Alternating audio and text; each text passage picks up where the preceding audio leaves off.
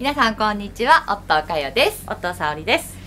今回はちょっと前回 CP88 という本格的に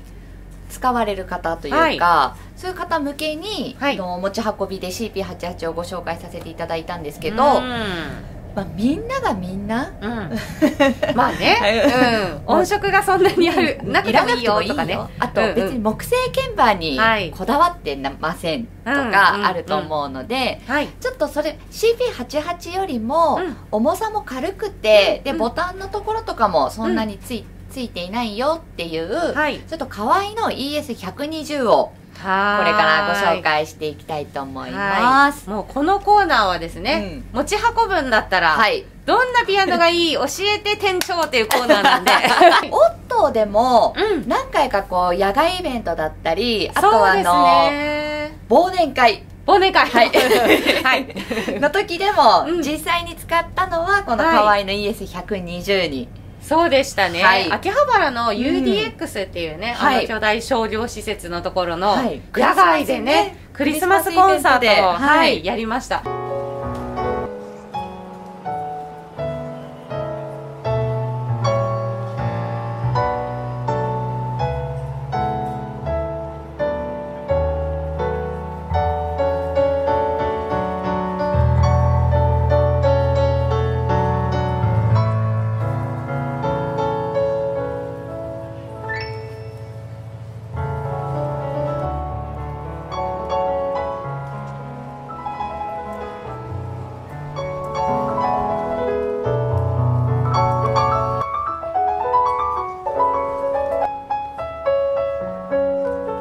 その時にもね使いましたね、大活躍。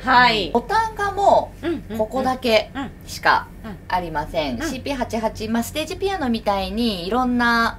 設定ができるようなボタンっていうのはついていません。あとは鍵盤も樹脂鍵盤になるので、重さもすごい軽くなります。重さが 12.5 キロ。持ち上げてみます。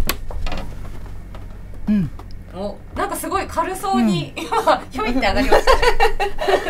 これですか？動けますね、持って。実際例えばこれ持ったまま少し移動するってなっても大丈夫ですか？大丈夫ですね。これでちょっと今コードつながってるんであれなんですけど、こう動けます。なるほど。これさっきもあれですけど、ずっと持ってるとさすがにあれですけど、例えば全然なるほど、お一人でセッティングしたりっていうのもそんなに大変じゃない、大変じゃない、問題ないですね。で接続自体もそんなに難しいことがないので、やっぱり電源、あとスピーカーにつなげる方はLR で右左でそれぞれフォン端子がついているので、そこからミキサーなりスピーカーなりに行っていただければ大丈夫です。カフェとかでコンサートしたいです、店長何持っていけばいいですか？とりあえずってなったらどんなセット持っていけば大丈夫ですか？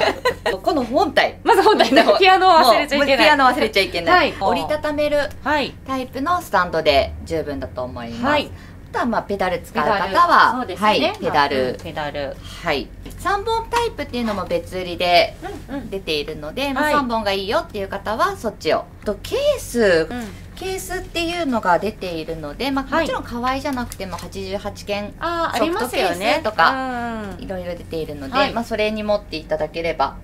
これ内蔵スピーカー付きなので、特にスピーカーがなくてもピアノ本体からもう電源入れれば音が鳴ります。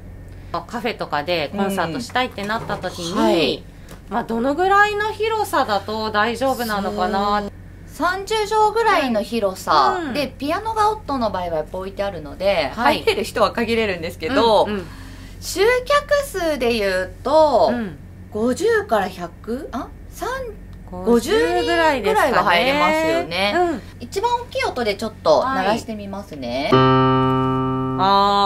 れ今単音しか鳴ってなければペダルも使っていないので全然しっかり。そうですね。今弱音で弾いててもいかがですか？ちょっと離れてみます。しっかり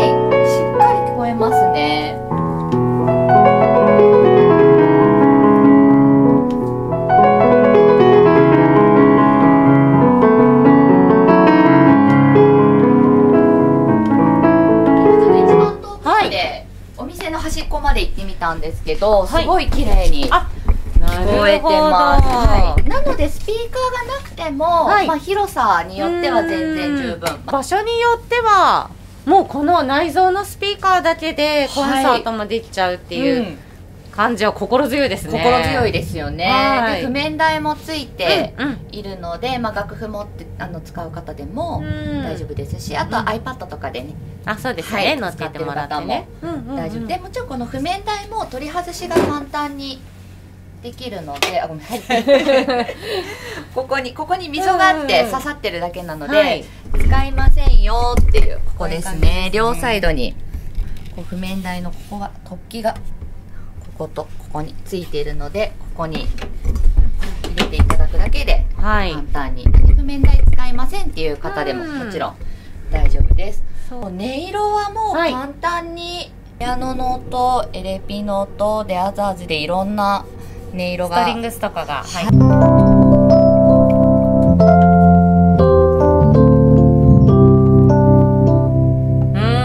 かわいい。これもまたね、パパッと変えられて、アザーズをしてみようかな。ストリングスですね。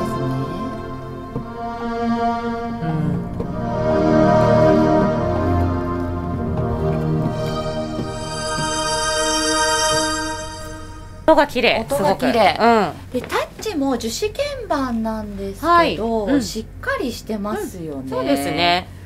なんかキーボードにまあちょっとありがちなこう軽くてカタカタなってしまうみたいなのが心配がないので、適度な押し心地がありますし、アコースティックと同じ高音のところは軽めに、で中音がまあしっかりで、低音は少し重さが出てくるっていうのもあるので、例えばお家でアコースティックで練習して本番はこれ持ってっていう時も、あんまり差がなくねいけるかなと思いますね。持ち運べるタイプなのでスリムじゃないですか。そうですね。なのにタッチしっかりしてるじゃないですか。そうすると、やっぱグランドピアノとかアコースティックみたいに鍵盤の長さがここ上で取れないので、どうしてもわざとらしいタッチになっちゃったりとか、あとはこの奥、この辺で弾くにはもう問題ないです。でこの辺もまあ問題ないです。ただ奥に行った時にすっごい重くて弾けないピアノも実はあったりするんですけど、これはない。本当だ、めっちゃ弾きやすい。これが私すごい嬉しくて本当だ、すごい。まあ曲ジャンルにもよるとは思うんですけど、クラシックとかだったりするとなんかこう3和音4和音抑えたりして上に行くじゃないですか、やっぱ指が。こういう感じで、なんかこの辺だけで抑えられる和音と、あと広がるがゆえにこの黒鍵も入ってきて、ここだけじゃどうしてもできない。もう指を開く必要があって、奥に持っていく必要があるっていう時に、ここがなるほど、弾きにくいと結構そこがストレスになったりしますね。それが一番私個人的に確かにすごいなって思った本当ですね。本当に魅力たっぷりの音が本当に綺麗なので、OTTOの通販でもウェブショップからもご購入いただけますし、お店にも展示してありますので、実際に弾いていただいてお買い求めいただくこともできます。ぜひ皆様のご来店お問い合わせお待ちしております。お待ちしております。ありがとうございました。チャンネル登録といいねボタンもしよかったらよろしくお願いします。さよなら。